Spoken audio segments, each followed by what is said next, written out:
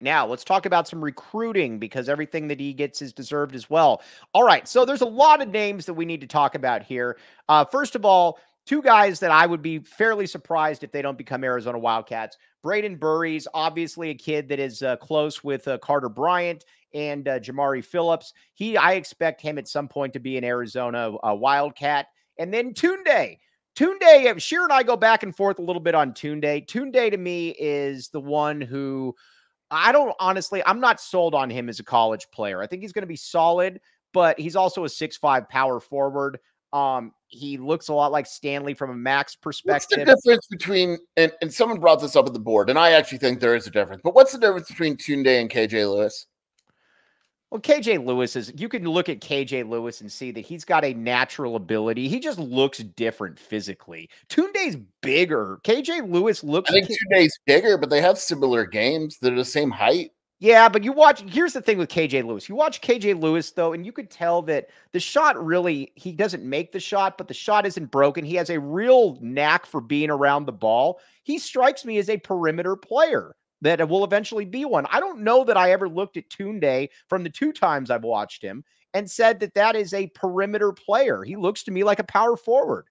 That's fair. I think Tunde is a lot more like Stanley. I think that's a solid comparison. I mean, you obviously take him. I'm curious, where are you guys going to finish with him in the ranking as far as because he doesn't feel to me like a 5-star kid. I think he drops to a 4-star. That would be my guess. I don't know if Bossy's that high on him. But yeah. All right, now let's talk about Will Riley a little bit. This is what should Arizona fans know about Will Riley? That kid's awesome. I owe him a phone call, but he is really, really good. I like how he fits the Tommy system. He's blown up a little bit again. I think Oregon offered the other day. UCLA's offered recently. I found him, I'm taking credit for him. All right, go ahead. All right, fair enough. Now, as far as a decision goes, that's going to be a ways off, though, right? Yeah, the only one that I know of that is probably relatively close to a decision is Tunde, and that's just a matter of I don't know when he feels like committing. I would say Arizona, and look, things change, recruiting, all that bull crap. I would say Arizona's the heavy leader for Tunde, but I don't know when he's going to commit. All right, now a kid that I'm actually a little bit interested in, his father, I just believe, got the job at Inglewood, is Jason Crow. Now, you don't like Crow nearly as much as I do. I do not. I think he shoots quite a lot. You do not. So could this be Caleb Love 2.0 for Jason Scheer? No, I think he's good. I don't know how well he would fit in with Arizona. You saw him once, Mike. Yeah, he scored a lot. I was impressed. He's good. Don't get me wrong. He's good. Where are we at with Cam Holmes?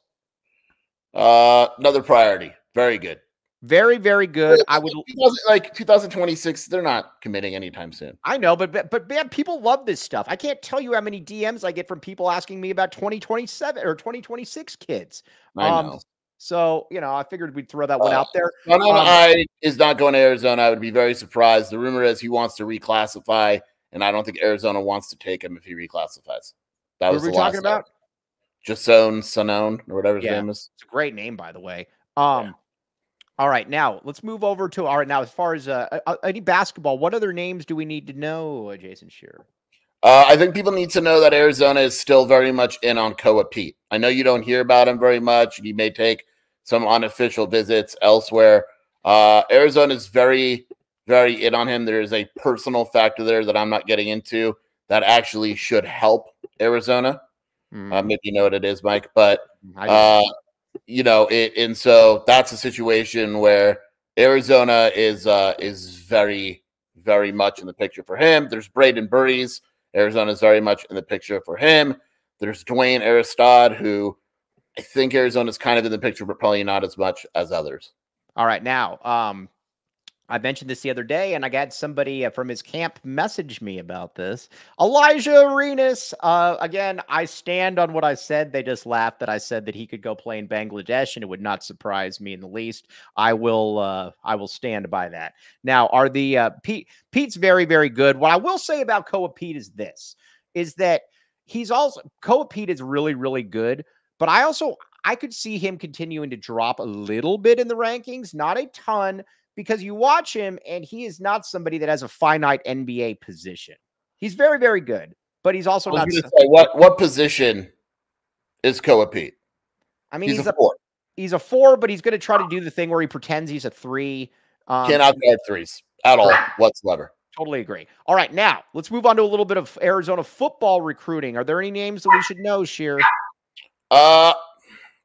I'll say this. Alonzo Carter is not shying away from top-rated running backs. It's pretty cool to see. I think that recruiting, they're still kind of getting their feet wet a little bit. There haven't been a ton of offers. I would expect a bunch of offers to go in the spring. There's offensive linemen that I've talked to that I think they're doing pretty well with overall. Ben Howard, Zach Stasowski.